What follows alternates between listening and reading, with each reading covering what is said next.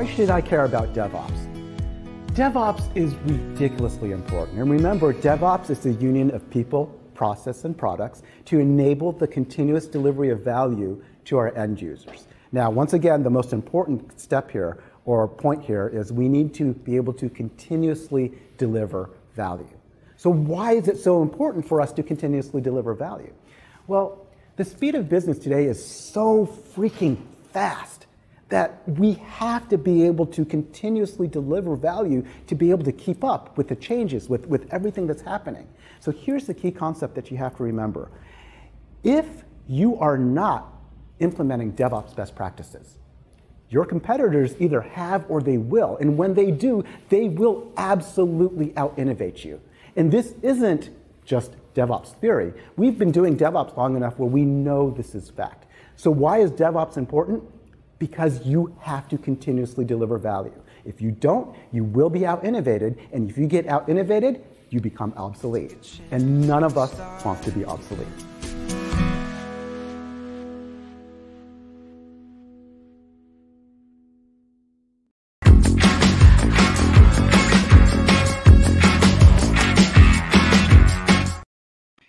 Hey everybody, it's me, Jay Gordon. I am your host today for yet another wonderful discussion about different DevOps subjects. And this week, or I should say this month, I join you with a really awesome subject. We're going to be talking about Agile development, how it impacts teams, how to be implementing it into your team, how to do all this interesting stuff. And I've got a really awesome couple of people to join me today. First of all, I'm going to bring him in first, all the way from the other side of the globe, completely. Yep. Damian Brady. Hey, Damian, how are you? Good, thanks. How are you, Jay? I'm doing it. And then also from the lovely Pacific Northwest, I'm joined by none other than Abel Wang. Hey, Abel. How's it going? It's going really good. And so I want to remind everybody what we do on this show is we take your questions. We answer what you may want to know about this particular subject. And like I said, what we're talking about this time, it's Agile development. So we're going to have some links for you to go to. We're going to have some documentation for you to check out. But I want you to head on over to Learn TV if you're not already and take our poll. And our poll is right up here. It's live now. You can go to aka.ms/learntv and you can take the poll today. And I think I'm going to take it right in front of us. Is our team currently practicing Agile development? Yes, no, or it's complicated. I'm going to go with it's complicated. Maybe it's not. I don't know. What do you guys think? Are we doing Agile on our team or nah? Okay. Nope, but that's because we're not a software development team. Yeah, pretty much. Yep. But you know what I do find interesting is we do use some of the elements of working in Agile, like as part of our work. So we're using work items in a Kanban board. We're deciding what's important. We're going through, we're pruning out what's not. We're keeping our eyes on the big prize of making sure that we can accomplish our goals. And deliver what we believe is success to our viewers. But so we're not go really ahead, doing Agile, though. Again, like you were saying, we're not really a software shop, but we do kind of prioritize our work and we use work items and things like that. But Agile is something pretty specific to me, right? I think Agile is absolutely vital if you're writing software in a software project. It's everyone's been jumping on this DevOps train for a couple of years now, just like DevOps this and DevOps that. And I'm going to be that person that's going to step out on a limb here, and I'm just going to say it. If you're doing software, I don't think you can do DevOps successfully unless you do Azure or unless you do Agile. Well, Azure, that's a whole other conversation that we can have. But you make a great point. Damian, what's your take on it? Like, do you think we're bringing in those elements? I mean, Yeah, I think DevOps is kind of almost just an extension of Agile. I know Scott Guckenheimer, who used to work for Microsoft, he always referred to DevOps, and I hope I'm going to quote him correctly, as the second decade of Agile. So you're kind of taking these Agile ideas, which is really just about being reactive and making sure you're not trying to, you know, plan everything up front. You're planning the work that you need to do to the extent that it makes sense, and then fine-tuning that work, what needs to happen, what the details are and stuff like that, when you know a lot more about it. And similar kind of thing with DevOps, you're trying to get value into production, into the hands of users as quickly as possible, but you're not going to do that by saying, right, well, here's the entire plan from start to finish. Let's implement this in one hit. You know, you're iterating, you're reflecting on what's going wrong, you're expecting failure, you're reacting to that failure, and so on. So it's the same kind of ideas, it's just extended it a bit. So if you're not doing Agile, if you're doing, you know, 3 months worth of work in one hit and planning every work item that you're going to do and then trying to deploy at the end, then obviously you're not doing DevOps, because DevOps is about continuous delivery of value to your end users, not delivery of value at the end of a sprint, you know? I know that quote. Yeah. It's a very familiar quote. So, I mean, yes, we'll quickly look up here. These are the big idea, the big concept that we look at when we're actually talking about where Agile is kind of comes from. The Agile Manifesto, which if you go to agilemanifesto.org, you can get this whole, you know, series of information. But, you know, I think this is a pretty decent definition, but I'm going to let you both kind of give your own. So we're uncovering better ways of developing software by doing it and helping others to do it. And through this work, we're prioritizing individuals and interactions over those processes and tools.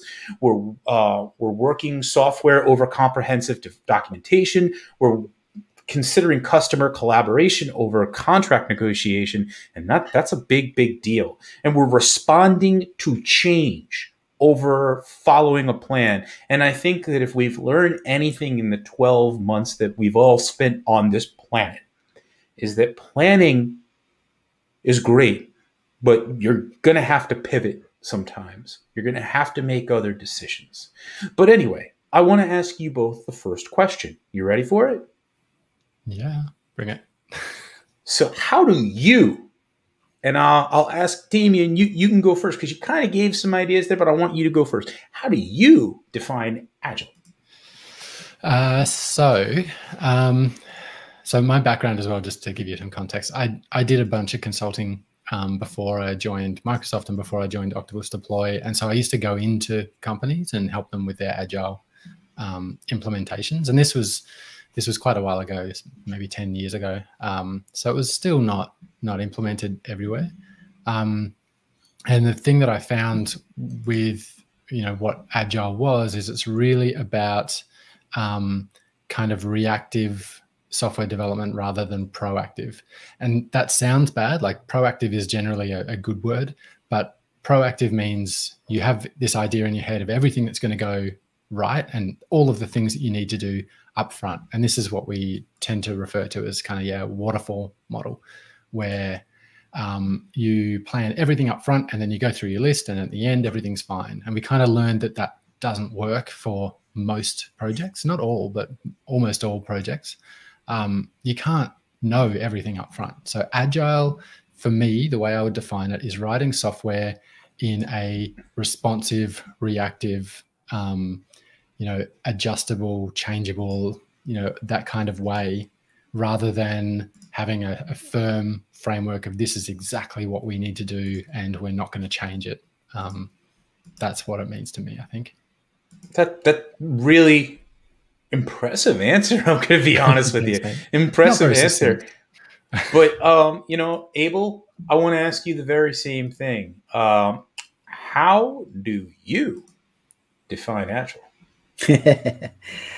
Agile, like I said, Agile is very specific to me, right? Agile is a software development process that is highly iterative, that is really important, with frequent course corrections. Now, how you go about implementing that depends on which flavor of Agile you want to adopt, right? And Damian kind of touched on this, but I think it's really important that we have to understand, where did Agile come from? The way that we used to build things is through a waterfall type of process where we spend months and months and months and months gathering requirements, and we try to gather the best requirements that we possibly can. And from there, we then build our application, except the requirements turn into a contract. And we're going to write code for a year, maybe even longer. And by the time we're done, if we follow the requirements, we should be gold, right? Unfortunately, what turned out is the way that you write software is very different than manufacturing, right? So we kind of got this whole waterfall method from manufacturing because we're really good at manufacturing, and it turns out really bad at writing software. So for the longest time, we couldn't write the right software. It would have too many bugs. It would take way longer than we thought, like not even close. Even if we followed the requirements to a T, we'd end up with software that our end users would look at and just be like, no, that's not what I want. Like, I don't care what I said. That's totally not what I want. It's still not going to work for us, right? So the whole concept of the waterfall methodology, it just really kind of falls apart. And so Agile came about, and Agile works, well, done correctly. It's like it's really, really nice because it just works beautifully, right? Iteration after iteration, you create shippable units of code that you can quickly course correct.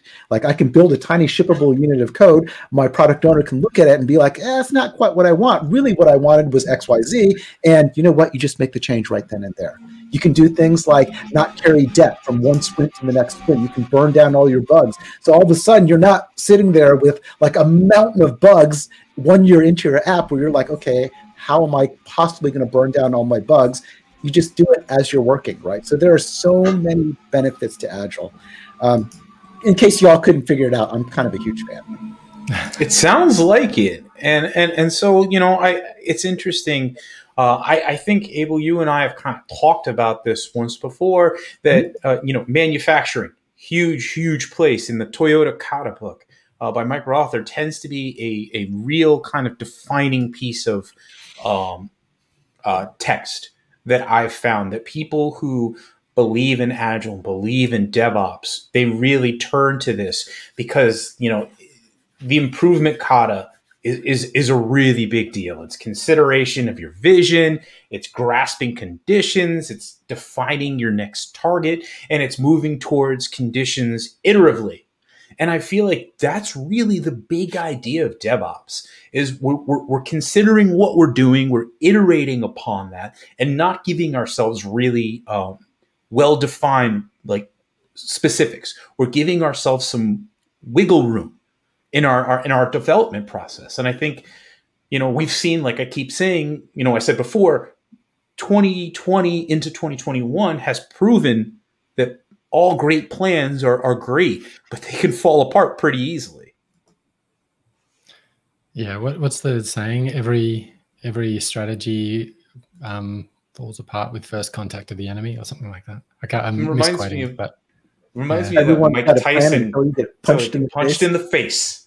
Absolutely, that Mike Tyson quote. You know what? It really always sticks out to me here, and I think it's because he put it in very, very simple terms. Everybody thinks they know what they're doing, but when something completely takes you out of your element, how do you make up for it? How do you continue? And so I want to talk to you about our next question. And before we get in that question, I want to remind everybody we're taking a poll. We've got some answers so far. I'm loving you all taking part. This is huge. Head over to Learn TV and take our poll. Is your team currently practicing Agile Development? Yes, no, it's complicated. Kind of like a lot of people's dating nowadays. Yes, no, or complicated. It's a weird time. What can I say? And so to get into our next question, what would you say is the big difference between Agile and Scrum? Abel, why don't you take that one first? Sure. All right. First, we got to figure out what Agile is, right? Agile with a capital A or Agile with a lowercase a. So like Damian and I said earlier, Agile is a software methodology, right? Highly iterative, lots of course corrections, so on and so forth. There are a lot of different flavors of Agile. One of the flavors is Scrum. One of them is Kanban. One of them is Agile with a capital A, right? So that's kind of the difference. I mean, when you're talking just about Agile in general, it doesn't describe the ceremonies that you have to have. It doesn't describe the different things that must happen, right? That kind of falls into the different flavors of the specific flavors of Agile that you pick and choose. That's very, very cool. And so I'll ask you the same question, Damian. What do you think is the big difference between the two? I think Abel nailed it. Agile, assuming we're talking about just agile software development, is this idea that manifesto you added before, where it's more important to do things correctly than to do things according to a plan. You know, huge amounts of documentation isn't as valuable as, huge amounts of documentation isn't as important as working software, talking to customers, being available to change things when they go wrong. You know, this conversation-based thing, rather than here's a gigantic requirements document, go and do that work. So that's the idea of it. How you implement that can change. So Scrum was kind of the really popular one when I was doing it, and it's just a framework for a set of things that you do and ways that you behave and ways that you manage your work and manage your team that is useful in, becoming a team that does agile software development, really. Gotcha. Well, thank you very much. And so, when you think about these different types of methods, it always comes down to a team. Teams are the basis of how this kind of all comes together. And so I wanted to ask you, and Damian, why don't you give me your answer, and then Abel, let's hear what you think. What's the right size team to start working Agile? I think you could probably even ask this question about what's the right size team to start doing software development or to do software development. I think if you get too many people trying to work towards the same goal with the same set of requirements, like same set of things that they're working on, you get this too many cooks scenario where, if you have a relatively small code base and 40 developers trying to work on that same code base in the same areas, they're going to start stepping on each other's toes, regardless of whether you're doing Agile or not. Agile can kind of help with that a little bit, but I still think that's too much, too many people. I think the most successful Scrum teams I've been in have been 6-7 people at most. And then if you have more developers than that, because obviously you're likely to, being able to split that into multiple Scrum teams and looking at techniques like Scrum of Scrums and all that kind of stuff. As long as you can keep people from stepping on each other's toes, it means that you can have those conversations. There's that really awesome. There's that really good idea of, if you have 2 people in a team, the number of communication channels, like number of conversations that can occur, is 1, like one person to the other. If you have 3 people, then suddenly you've got 3 different conversations that can go on. I am not going to be able to get the maths right, but as soon as you get to 4, this is exponential growth. So if you have 10 people in a team, there's like hundreds probably. I don't know. I'm not going to do the maths properly, but there's a ton of conversations that can happen. It's difficult to include everyone. So yeah, I think maybe 6-7 is probably the most for doing effective Agile. Very cool. What do you think? I agree with Damian, right? And this is going to be kind of boring because Damian and I, we've been working together for a long time, and we kind of see things as relatively the same way when it comes to Agile and how to run teams and stuff. But yeah, Scrum teams, they can run anywhere from as small as you want it. I've done Scrum teams of 1, just myself, and it worked fine, all the way to, I've seen it be successful with 10, right? But then it gets, it starts getting to be quite a lot of people. I think a good gauge would be your daily stand-up, right? A common thing that I hear is, oh, the daily stand-ups take forever, blah, blah, blah. They shouldn't take forever. They should never take longer than 15 minutes, right? I gotta agree. Yeah. It is 3 simple questions. What did you do yesterday? What are you going to do today? What are your blockers, right? Those are the only 3 things that should be said. And if there's any side conversations that's going to spawn from this, you know what? Shelve that for another conversation after the daily stand-up. So no matter how many people you have, your stand-up should not be more than 15 minutes. And if that's all you're doing, those 3 questions, and your stand-up is longer than 15 minutes, you might have too many people. Gotcha. Well, we got a question from Learn TV. Mm-hmm. And I want to break it. It's a pretty simple question. How does Agile help the actual DevOps movement? And thank you, Embu. We appreciate your question. I'll grab that if you want. So I think Agile is really useful for the same kinds of principles within a development team. So DevOps obviously is not just the developers and operations and everybody else. You know, the name is kind of limited. It should include everyone who has any stake in what's ending up in production. But those same kind of principles and ideas of making sure that you're reacting to change, you're aware of things that can go wrong, you modify your processes and stuff. At a DevOps level, that involves heaps of people. For Agile, that's your development team, essentially. But it's the same ideas. So I think if you're not doing Agile, as Abel said earlier on, if you're not doing Agile, you can't effectively do DevOps. So I think implementing Agile within your development teams goes a long way to improving your DevOps scenario. Yeah, I agree totally with that. The one thing that I want to point out is what Agile can do for the DevOps world is your dev teams, now they're able to create shippable increments of software, sprint after sprint after sprint, right? So if they're able to create shippable increments of software, well, guess what? We should have pipelines in place that will take those shippable increments and actually ship them, right? So is it important? Absolutely, because without Agile, how am I going to get that shippable increment of code? Yep, that makes a ton of sense to me. Let me get you out of solo layout. Cool. Yeah, I'm doing it, and I'm doing it live, and I'm doing it on the fly. And we've got a bunch of questions. Cool. And I want to apologize to Mariano, who's in the chat. Unfortunately, I don't have a translator today. And so if you don't mind, I'd love your questions in English, but we'll look to, in the future, try to be able to get more of them just English in your Q&A. But I really do appreciate, Mariano, you're super part of this conversation today. I will see if I can get these translated and answer some of your questions after the fact. But I do have a question here from Oscar. And Oscar wants to know, I wanted to ask you, how is it so that developers have no experience in Agile methodologies start in a collaborative environment and do not fail in the attempt? And you know, it's funny because I wrote a question out for you that I both wanted you to answer. And it sounds like, you know, Oscar really hit the nail on the head. You know, the best way to put it is, how do you, what's the biggest barrier for those teams to start implementing Agile? Yeah, I have a bit of experience with this. I know that Abel probably does as well, but I used to go into a lot of dev teams that weren't doing Agile and try to train them to get them set up. I think that the hardest thing with that, or the biggest barrier, was not quite understanding what the point was.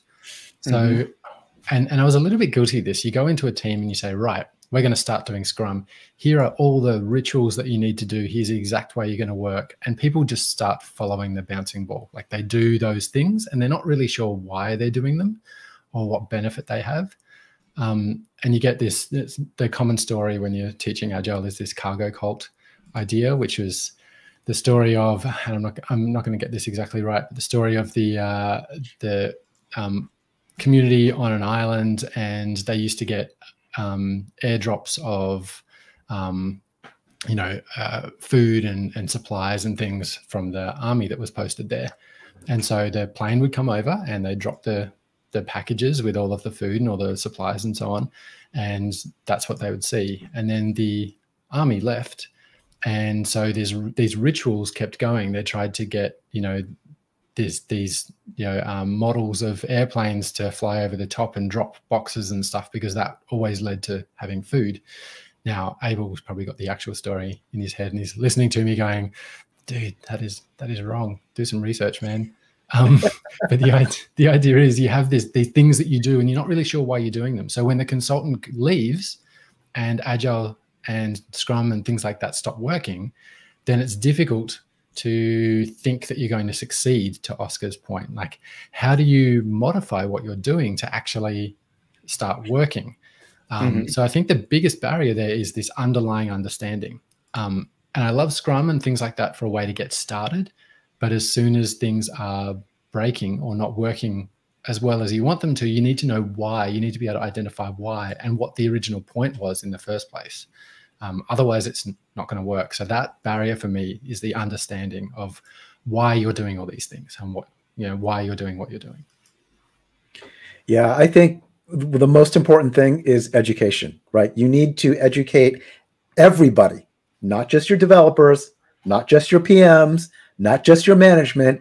Every person needs to be educated on what Agile is, how Agile is run, why it's run this way, why it's important that you need to do things like this, and what metrics really work with Agile, right? Because Agile is completely different than waterfall. You can't use the same metrics. So you can't just have your dev team be like, okay, we're going to do Agile, and then your management team is still asking, well, what percentage done are you?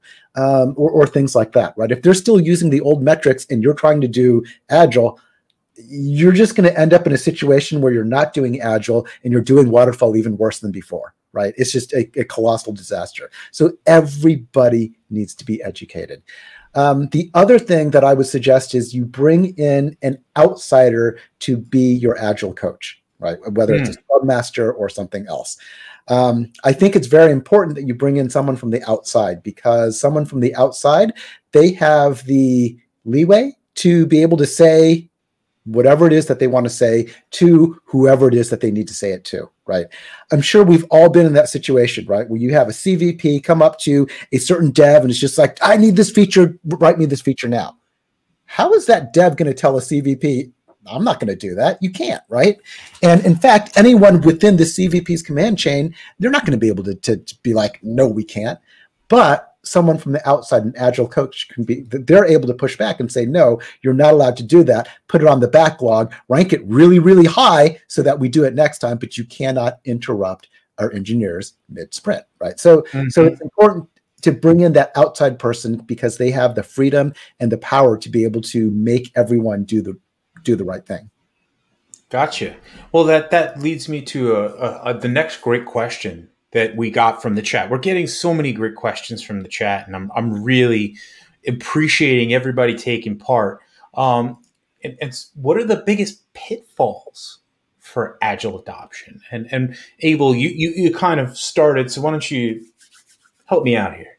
All right. The biggest pitfall that I see is when people start adopting Agile, but not really. Right? They use the Agile terms, or back in my day, it was all about Scrum, right? So they're going to use Scrum terms. Oh, we have a daily Scrum, and, we have a backlog, and we follow all the ceremonies, but they're still doing things the way that they used to. They're just using different terms now, right? All of a sudden, you're not doing Scrum, you're not doing Agile, you're just using your same process and doing it really badly, right? I think sometimes it's even worse too, right? Because sometimes you get in that situation where you get people that are like, okay, we're going to adopt Agile, or we're going to adopt Scrum, or whatever flavor, and immediately they're going to want to be like, oh, but we're a special organization, so let's start changing things up. And they start changing the process before they understand what the impact of those changes will be, or whether they really even need them or not. So what I usually tell teams is, if you're going to go Agile, if you're going to go Scrum or Kanban or whatever, do it by the book. And do it by the book for a couple of iterations. And after a couple of iterations, when you start getting the hang of it, you get that muscle memory going, you can start tweaking it and saying, you know what, maybe we can do something else. Because what I end up seeing when people do that is they end up doing just a bastardization of a process, right? They're not doing waterfall. They're not doing Agile. What are they doing? It's just a giant mess. Yeah, it just turns into a horrific mess. So don't do that. So what do you think? I pretty much echo exactly what I was seen this heaps of times as well. The number of people or number of teams you go into and they're saying, yeah, we started doing Scrum. We have our daily stand-ups, but because of our situation, our sprints are 3 months long. And you're like, you're not doing Agile. Like, yeah. A lot of people like to believe that they're like special snowflakes when it comes to how their process is done in-house. But in the end, I mean, a lot of times you're just developing software, and using these techniques are pretty tried and tested. And to try to like one-off it and freestyle the process, it seems counterintuitive. Because if we're just freestyling what we think is a development process, we're ultimately not actually implementing it. We're putting in some Frankenstein's monster that's doing just part of what we think is important. Yeah. So I'm going to move on to our next question, and it came from Learn TV. I know I'm getting this hot and getting them quick and fast, but you know what? That's because these viewers are just so great. And so remember, take the poll, be part of the stream, give us your questions. These two fellas, they got busy schedules. And so we want to make sure that we're getting the most out of this session. And so the next question I received from Learn TV chat is from Hamad. Hamad wants to know, where do you think the future of agile methods leading to post-pandemic? So how do you think teams are going to meet? Do you think that things are going to kind of change? Because everybody's so online first now, but people are going to go back to work. Do you think that there's going to be really big changes into how people work, especially in hybrid environments? Yeah, as the person on the other side of the globe, as you mentioned, I think one thing that the pandemic has done is made more people aware of some of the difficulties of working remotely. And now I see working remotely as two separate things. There's working remotely in a time zone adjacent location, which we've got all these terms now. Time zone adjacent. So, my 9 a.m. is like your 8 a.m. or 10 a.m. or something like that. But right now it's, what's the time now? It's like 9:30 in the morning for me. So that's not time zone adjacent. So there's a whole different set of challenges when you get to time zones. And I could talk nonstop for an hour on that, so I won't. But I think even for the teams that are used to working in the same office, the fact that they're not in the same office and now they're talking to each other using that little box right in front, there's a lot more appreciation for actually working in a collaborative way when you're not physically in the same place. And when it comes to some of the things that people do with Agile, like, your daily stand-ups or your, code reviews or pair programming and things like that, we've had to kind of adapt to the new reality to be able to enable those things to still happen. And I think that's likely to continue. I think before, and maybe even at the start of the pandemic, all of those things were just dropped because they're too hard. But as it went on and as everybody stayed home for a lot longer in most places, there's a realization that those things were valuable. We need to work out a way to be able to do them when people aren't physically in the same location. So I think post-pandemic, I'm hoping that will continue, that it's not going to be a requirement for everyone to still be in that same place to be able to do those useful things. And, the technology's improved. We've got great ways of doing that. VS Code Live Share is awesome. Yeah. Code Spaces is awesome. Like, all of this stuff is so good for this collaboration remotely. And that stuff didn't exist, a few years ago. I spent some time recently with Brian Benz on my other show, Azure Fun Bites, and we got a bunch of time to kind of talk about how remote teams are going to work better by using something like Code Spaces. Pair programming alone is important to have a tool like that. But the idea that, we can do a better debugging of problems in real time across the globe using the same repository, like that to me is so huge.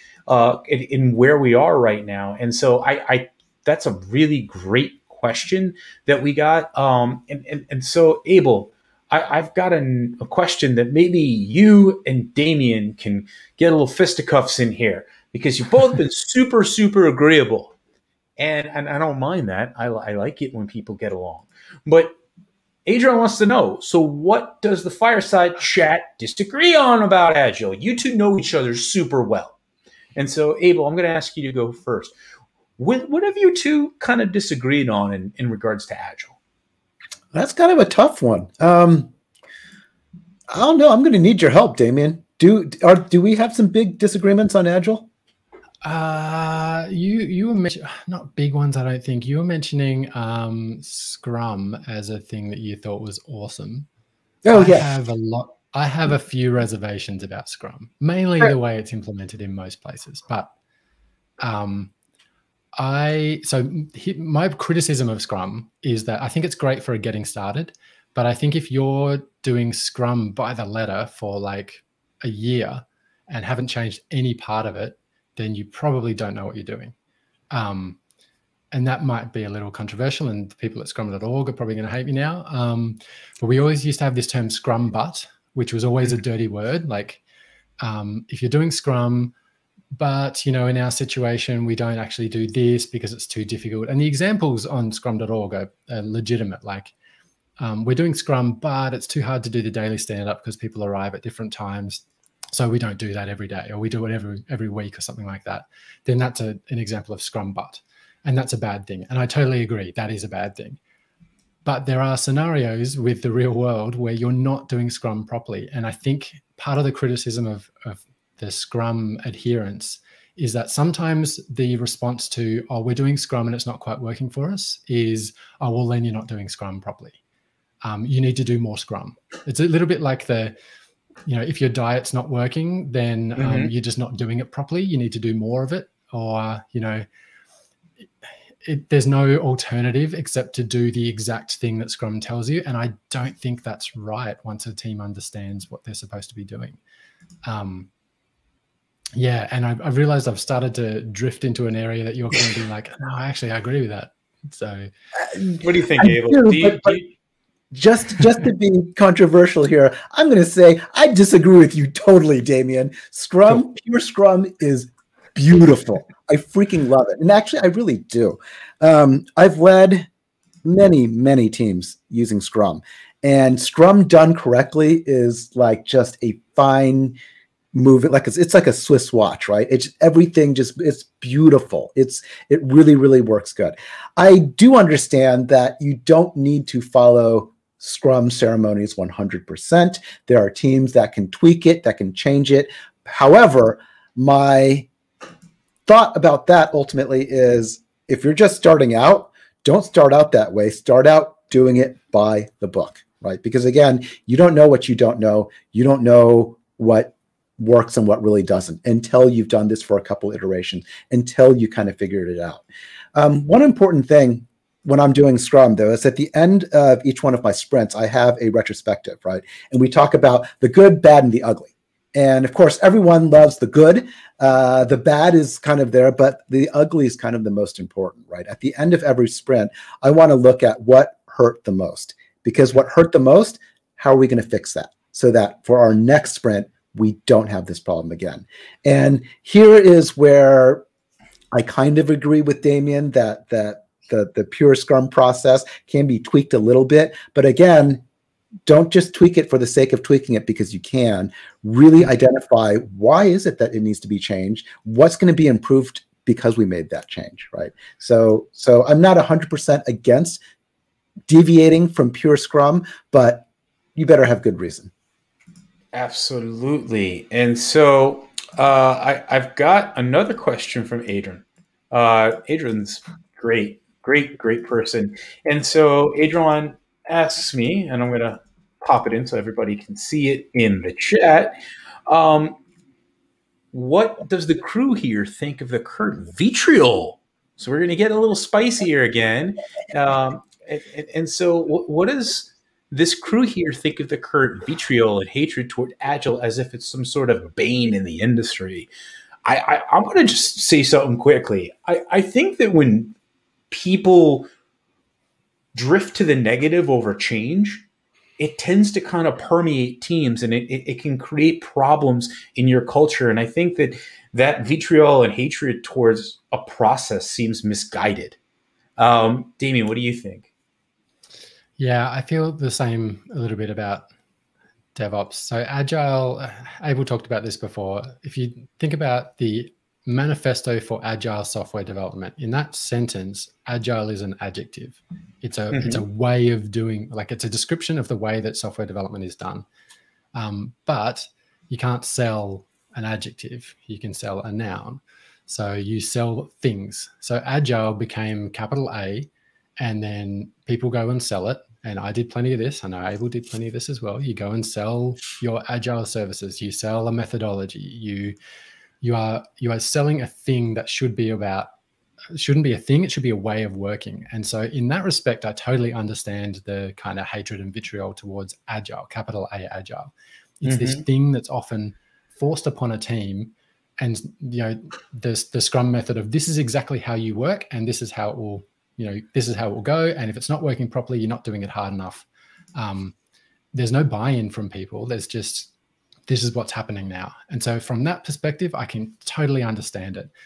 That said, the ideas behind it and the things that it's trying to solve, I think are very valuable. They're legitimately valuable ideas and things that you can implement without necessarily going through, you know, here's the exact process that you need to follow. I think I saw a tweet a little while ago about, I think it was about Scrum, basically saying, we want you to be a self-managing team who reacts to all changes. Here are the very specific rituals that you need to do that, right?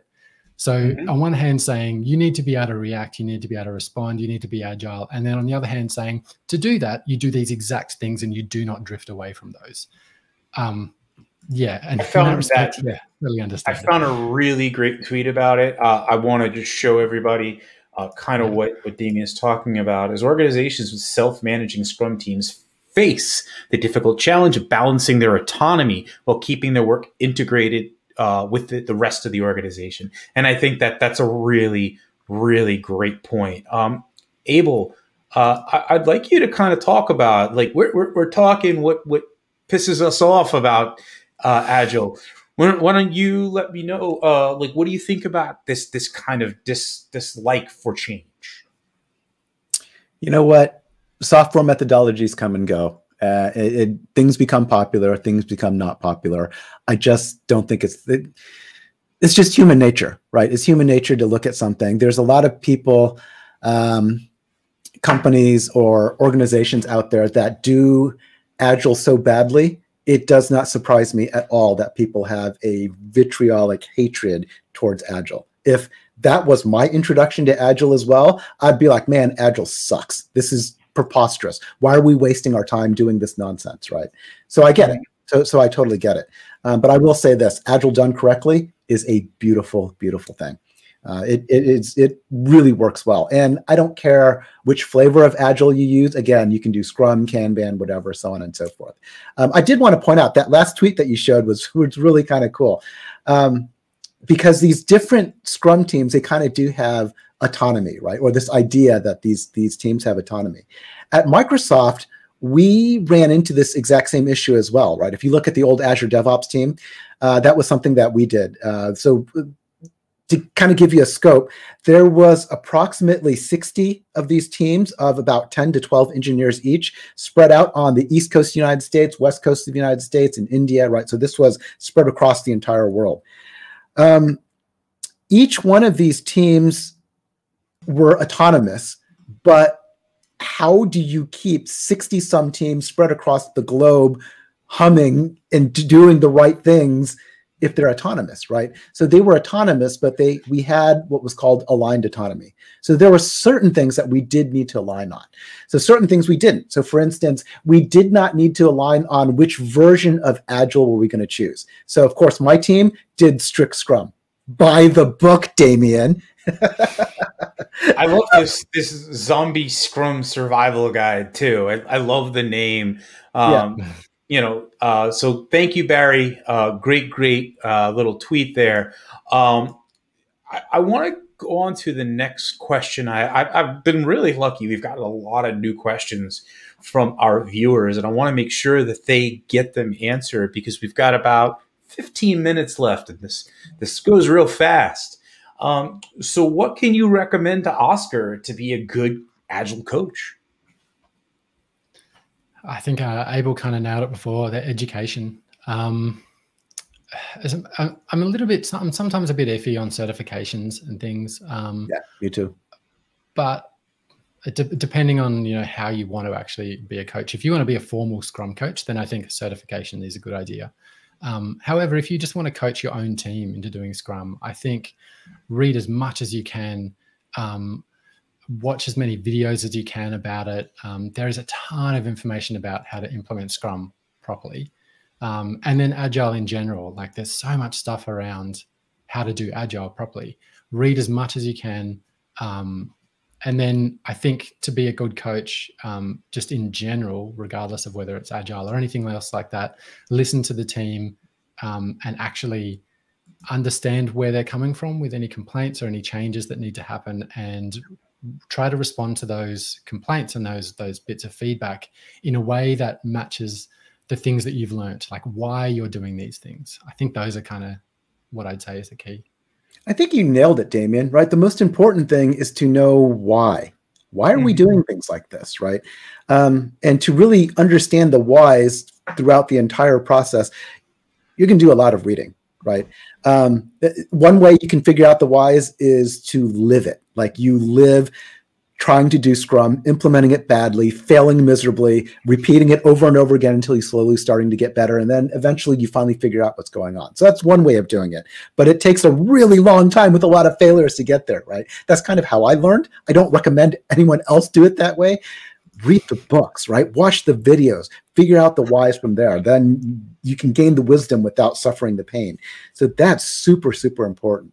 I think another important thing in an Agile coach is they have to feel comfortable pushing back, right? Not only do you have to listen to the teams, but you have to feel comfortable enough to push back against the team, whether it's the team that you're coaching or whether it's against the management that's trying to tell the teams to do certain things that you know is incorrect, right? So you need to be able to handle some conflict, right? Because you're going to be in a role where you're going to be dealing with a lot of conflict. You're going to have a room full of devs that are just going to be like, this is stupid. Why are you wasting my time? You're going to be dealing with a whole bunch of business folks going, this is completely stupid because you're not giving me any of the metrics that I absolutely need to give to my VP, right? So you need to have a strong personality to be able to push back as well. Empathetic to listen, like Damian said, but strong enough to like push back when you need to. Absolutely. And so you brought up something I think is really, really interesting. And I had this question ready to go. And it is, how do product managers influence the Agile process? They have their own priorities. And so I'm curious, like, how exactly do they kind of influence this whole process? Do you want to? They need to be educated. Yeah, they need to be educated on why waterfall doesn't work. They need to be educated on why all of the stuff that they think they need to have makes no sense. The gist of it is we are making up numbers. Like we're pulling numbers out of our butt. It's not even close. Like, oh, approximately it may be no, we're flat out making numbers up. So if we're making numbers up like that, all the stuff that comes from product management using those old metrics is all completely garbage anyway. So the sooner and the faster you recognize that, the faster we can adopt a process that actually makes sense. That we start using metrics that really start making sense, right? So where does project management kind of fall within all of this? Is there a place for that? There is, but it kind of sits in a different place than it did before. And I'm not saying that they're completely useless, but their role is going to be different. Gotcha. What do you think, Damian? Yeah, I'd say the same thing. I think they can influence it positively or negatively, and it's education, yeah. But I think it's buy-in and understanding why, and actually acknowledging that the team needs to work that way to be effective. I've been in plenty of places where the dev team really, really wants to do Agile, but they still have to give formal estimates, and they're held to those estimates, which is pointless. Like there's no point trying to do Agile when you're not doing Agile anymore. So I think there's kind of ways you can get around that. I worked in a team once where we had a product owner who was incredibly good at managing that. And he would push back very hard We called him, and I'm going to censor myself because we're live, but we called him kind of the poo umbrella, or the poop umbrella. So like his biggest superpower was protecting his developers from doing from getting interrupted by what managers would do. And sometimes, management or customers or customer representatives would come in and say, I know that you've planned to do this. We want to do this one instead, and we need to do it immediately. And Scrum can cope with that. That's fine. But there was never an acknowledgement that pushed other things out. So one of the things that this guy implemented was we still use the big whiteboard with the actual like sticky notes on it, which I still love. We would get whoever was asking for this thing to be changed, we would write down on a sticky note the new feature that they wanted and hand it to them. So they had to hold it and go up to the board. And then if they wanted to put it on the board, they had to pick something else off the board and put it to the bottom of the backlog. So they had to physically take something else out of the product. And that making it tangible and making it their decision went a long way to kind of getting the product managers on board, right? Before that, they could just tell the dev team, hey, this is a high priority. You need to shift some stuff, get this done. And then you'd still be able to say, well, hang on, you're not doing things on time. You're not doing things according to when you promised you were going to do them. So yeah, and different roles have different perceptions of what done means. Let's also remind our viewers of that. Like done to someone on a software development team may not be exactly done to someone on an ops team. And so bringing all those kind of ideas together, we're always talking about, bringing everything over to the right after we've pushed left as hard as we can. And so I find all this really interesting, and we're down for like our last 10 minutes. And so I want to bring up another question. We've talked a lot about concepts, but we've got one more question that I came up with, and I really want you to know, what are some of the best tools out there for onboarding a team into the Agile process? And I'll start with you, Abel. Okay, well, before I joined Microsoft, my job literally was to help people make the Agile transformation using Microsoft tooling. So that would be TFS back in the day, which has now grown up and is now Azure DevOps Services, or Azure Boards specifically, right? The work item tracking section. There's a lot of stuff in Docs and also in Learn that kind of walks you through Agile, how you can do that using the tooling.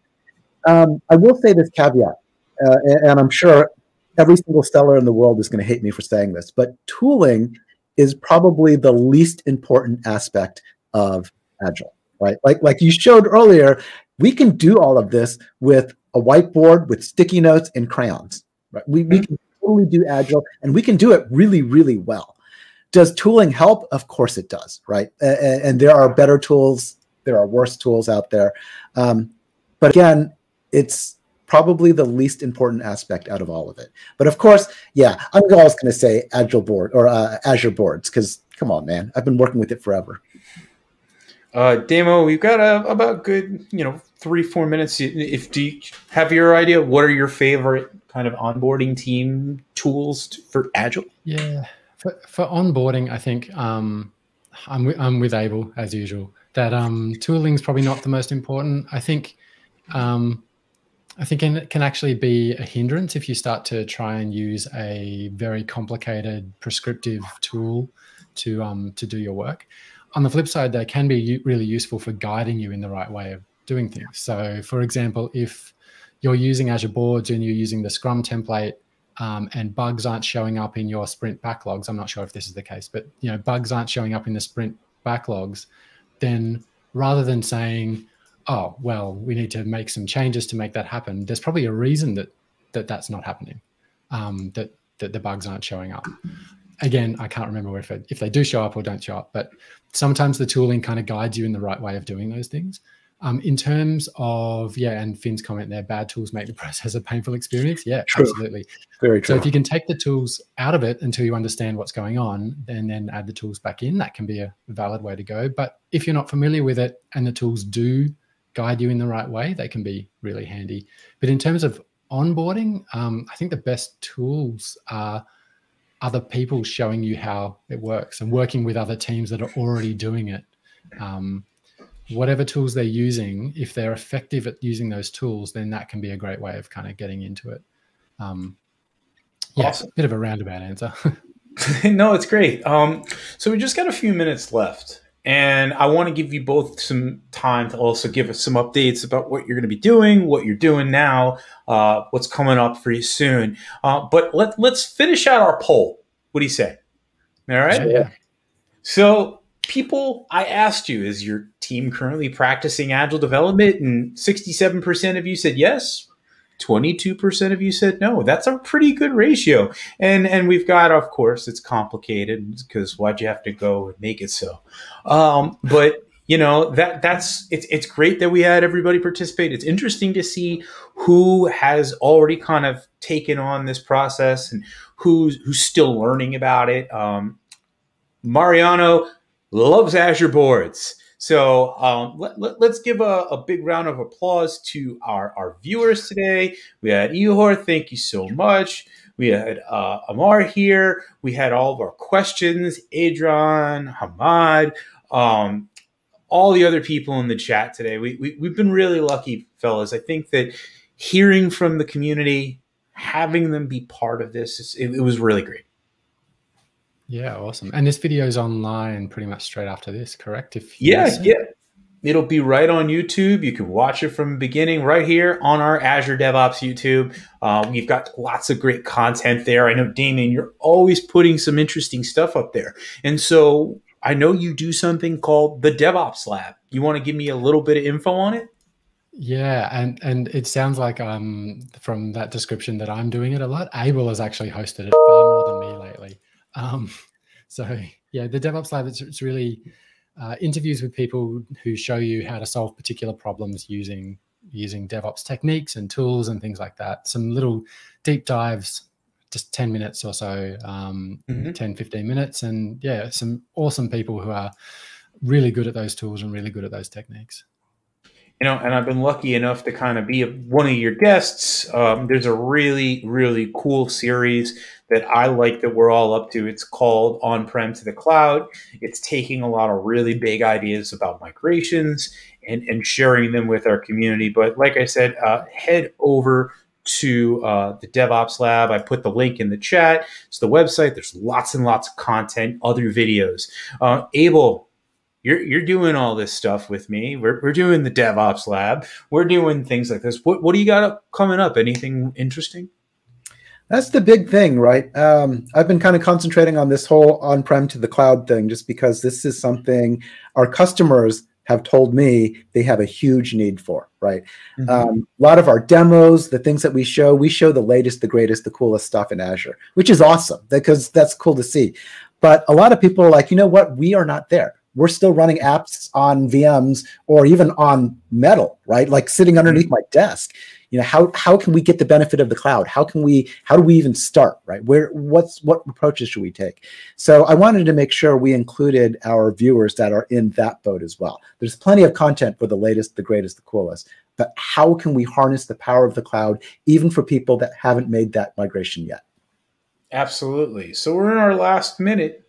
And I want to finish up by telling you both, thank you so much for being part of this. We'll be back again next month.